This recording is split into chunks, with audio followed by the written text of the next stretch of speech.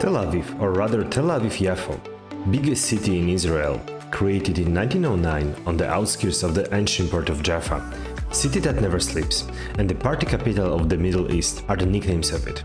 Let's dive into its streets to see what it can offer for travelers. We start with a walk on the city beaches that are stretching on more than 10 kilometers of shoreline, where everyone will find something for themselves. Starting with sunbathing possibly the whole year long, temperature in the winter drops to 18 degrees in January, so it's still pretty nice, at least for Central Europeans like us. Other options include swimming, surfing, or even flying.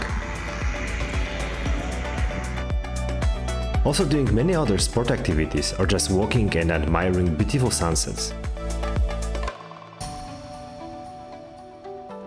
There are also hundreds of bars and restaurants, so you'll always be able to extinguish your hunger or thirst.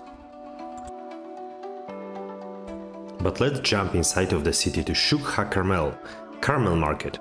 Streets with dozens of small stands with handicraft, different types of art, and other things I can't even name.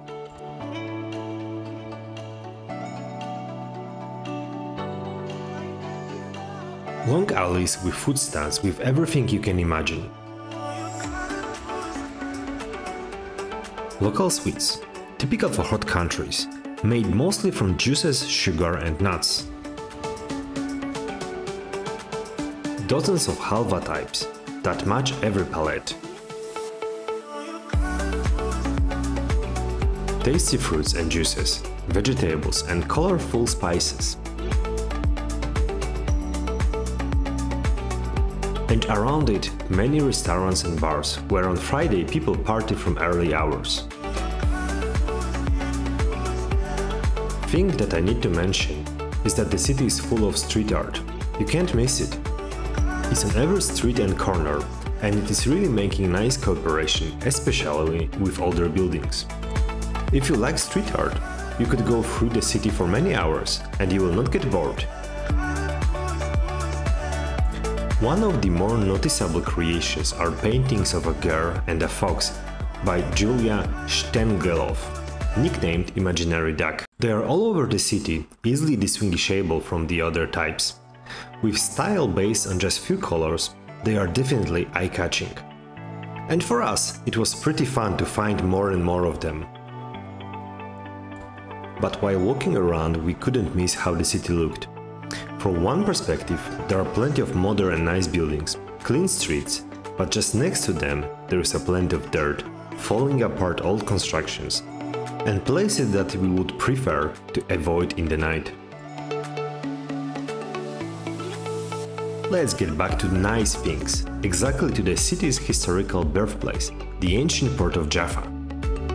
We took our first steps there in Jaffa Flea Market. If you are a fan of old trinkets or art, or just want to get some strange souvenir, it's a place for you.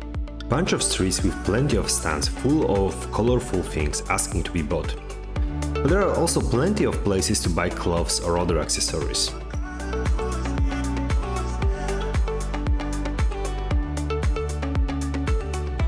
And if you get tired from it, you can get a rest in a dozens of cafes, bars and restaurants just outside of the market. We definitely recommend you to try local craft beer in Beer Bazaar Jaffa.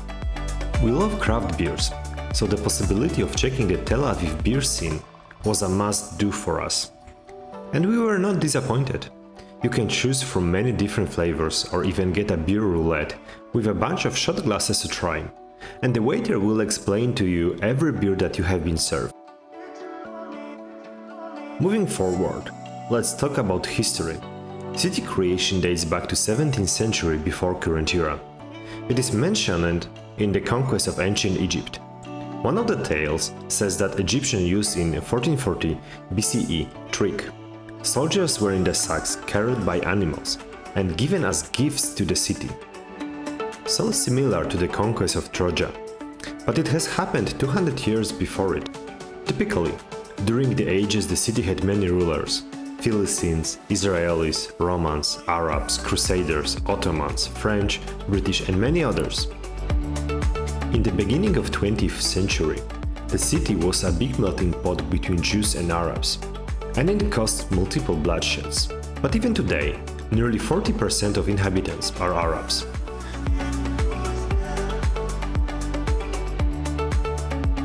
During the times after Israeli independence, Arab ancestry of the city was neglected.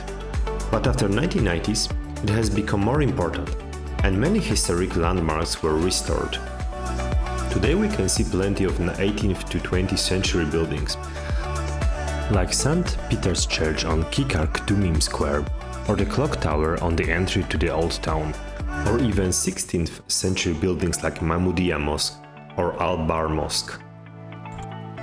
Jaffa is not only a historical point, but also a still alive community, which can be seen on the seaside. Starting with a port and a fish market next to it.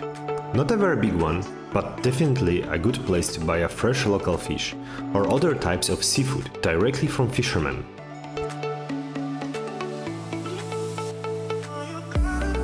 And finishing at Jaffa Sea Front, where you can go to one of the many restaurants or just chill listening to local artists, looking at old buildings just next to the sea, or boats entering and leaving harbor.